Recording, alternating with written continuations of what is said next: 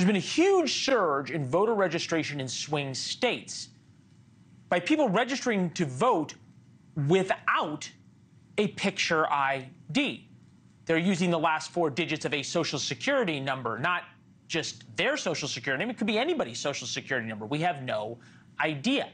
Texas, 1.25 million registrations going through the Social Security Administration's database in just the past 3 months. Arizona, swing state, 500,000 plus. Pennsylvania, 255,000 plus.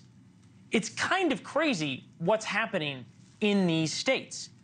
All someone needs is the last 4 digits of a social security number to register. Joining us now, Robert McWhirter, a constitutional and criminal law attorney, also ran for attorney general in Arizona at one point. Robert, we appreciate you joining us. Thank you.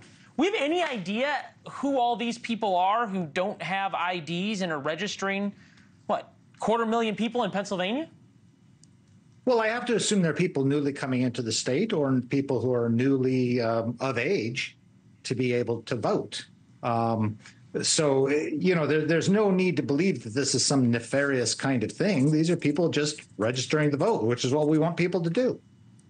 Well, you said you look, no questions. It's good to have people register to vote. You said you assume. I get that some people may not have IDs, but really a 250,000 people in Pennsylvania, 500,000 people in Arizona in 3 months, who all are legal residents and legally in the United States and legally have the right to vote, but just don't happen to have photo IDs? Well, yeah, I mean, look, we have a problem in this country with not getting enough people to vote and enough people to register to vote. I don't see this as being a particularly bad thing. Now, if there's this implication that because of those numbers, there's some kind of conspiracy to falsely register and do those kind of things, the evidence just isn't there that would be any kind of problem in our system. Well, I guess if there's no laws about it, would it be there? Well, look, to really influence an election, let's just take Maricopa County in 2020. Joe Biden won Maricopa County for the first time since Bill Clinton and since before that, Harry Truman. So he wins by 2 percentage points. To be able to pull that off, he would have had to have a conspiracy of 48,000 people. That's what that 2% accounts for. So those registration numbers, yeah, okay, fine. Let's look at what these registration numbers are and that kind of thing.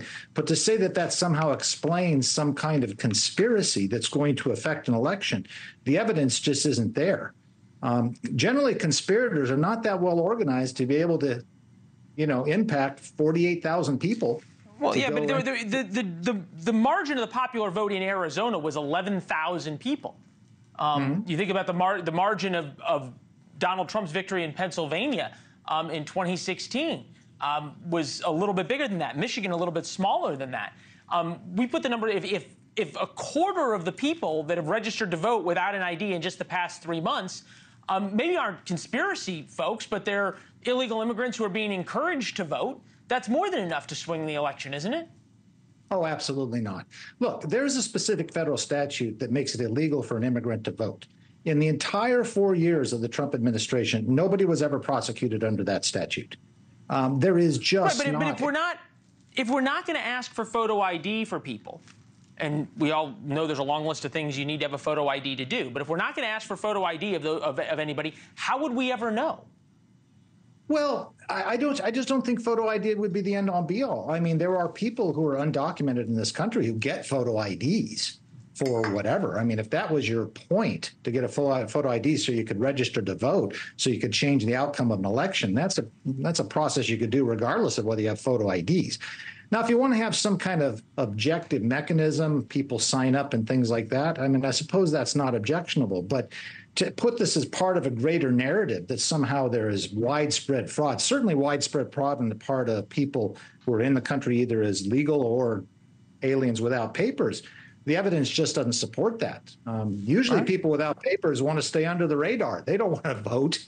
They don't want to get in trouble and get to the attention of anybody.